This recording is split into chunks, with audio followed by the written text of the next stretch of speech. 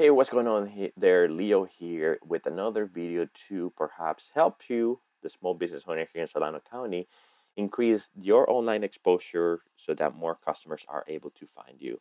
Um, with this video tips that we're going to go over today. So today's video, we're going to be talking about what in the heck is your business supposed to post on social media, right, to be able to attract more customers to become paid customers. So let's go ahead and do that. But before we get started, for those of you that don't know me, my name is Leo, and as I mentioned earlier today, I do have a small company here in Solano County called Digital Track, and we work with small business owners, or we help small business owners here in the county to help them increase their online exposure so that more customers are able to find them.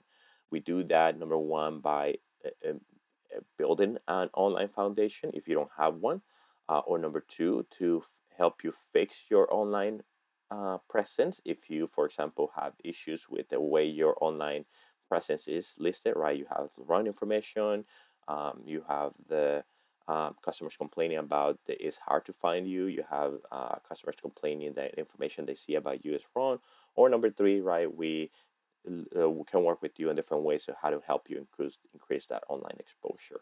All right. So let's go ahead and get started here. So social media posts don't generate leads and sales automatically. If you just post something in there out there and don't have a specific set of goal, of course it's not gonna say help you generate leads or sales, right? It has to be um, with the right intention. How you're gonna do what we're gonna learn here. What we want to learn is basically how to point followers back to our website or to whatever result we want, either phone call or visit our stores, so that we can increase those results. That's what we want to do, right? We just don't want to post with no purpose at all, but how that post can help us increase followers to go back to our sites, to our websites, or to call us, or to visit our store. So social media is a stronger tool than most small business owners realize, right? Don't be satisfied with just a few likes, retweets, or shares here and there. That's just basically um, cute metrics. They don't really tell you much about what your customers want, right? The idea here is thinking big. Your social media posts should all have the same goal, right? And that's it.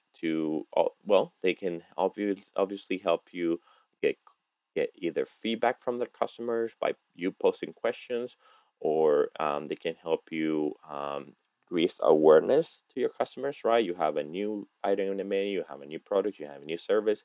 But the ones we want to focus on, because all those are important, but the ones that will help you move that needle is to help them incite your followers to visit your website or your company or stop in and make a purchase. But how do we go about that? How do we inspire our social media followers to take the next steps toward becoming paying customers? All right, so we're going to cover that over here.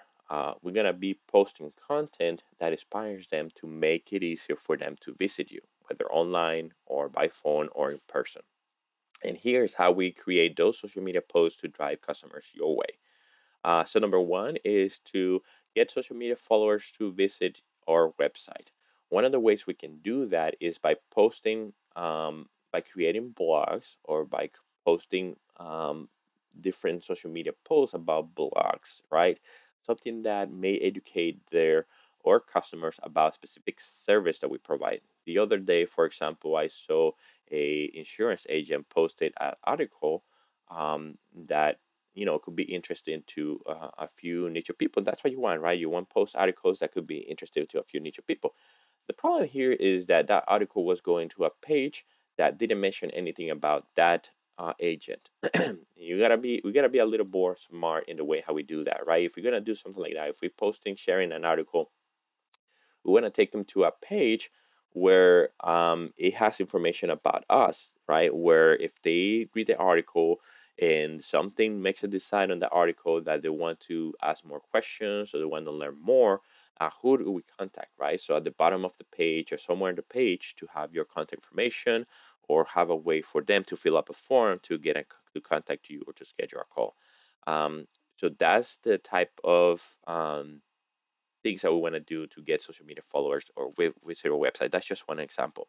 Number two, right? Inspire social media users to call your business, right? So do your Facebook followers have questions that only you can answer?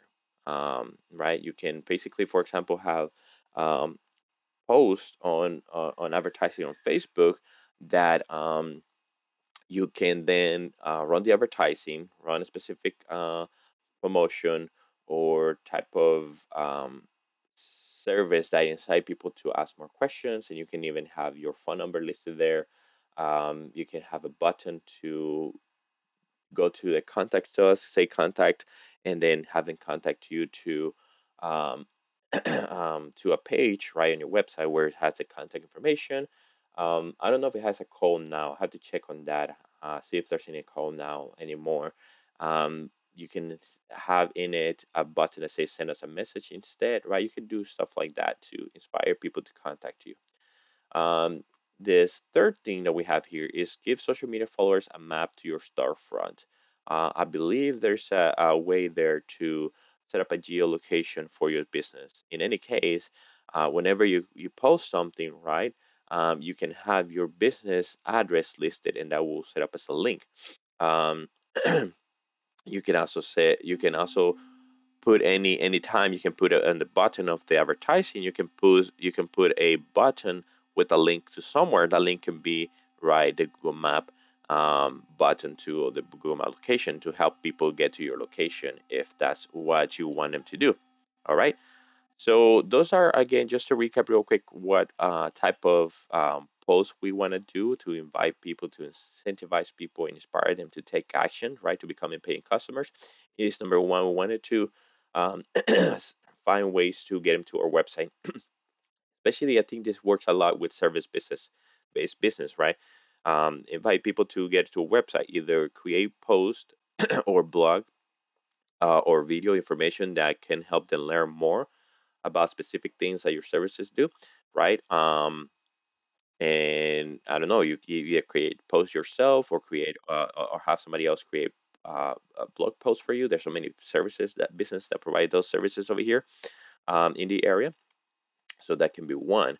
And as a matter of fact, if you send me a message somewhere, I have an article in a podcast that talks about this business owner, local business owner, that builds cages enclosed for like pools in down in Florida. That with Facebook ads, I think they did almost 2 millions um, in a year period, and I think they only spend I don't know, can't remember the numbers here. Let me see if I can find it real quick. Mm,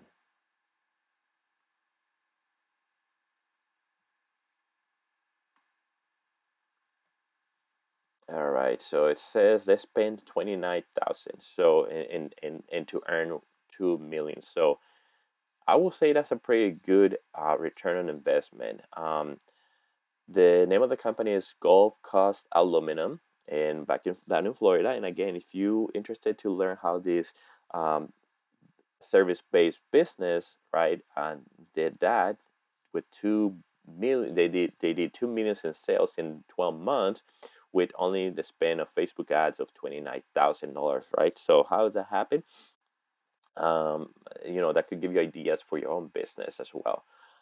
So I can share the article with you if you send me a message or comment below, depending when you're watching this, to give you other perspective and how this helps in reference to point number one: get social media followers to visit your website. How they can help you increase your customers or your followers to paying customers.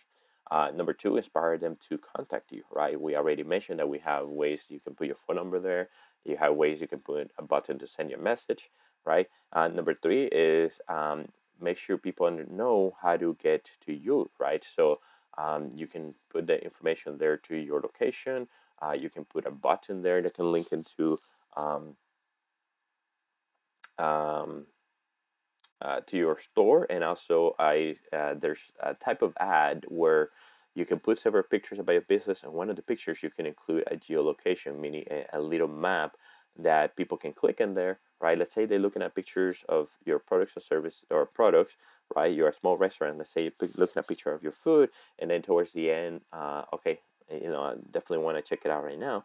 Especially if you are doing that ad in really close location to your business, right?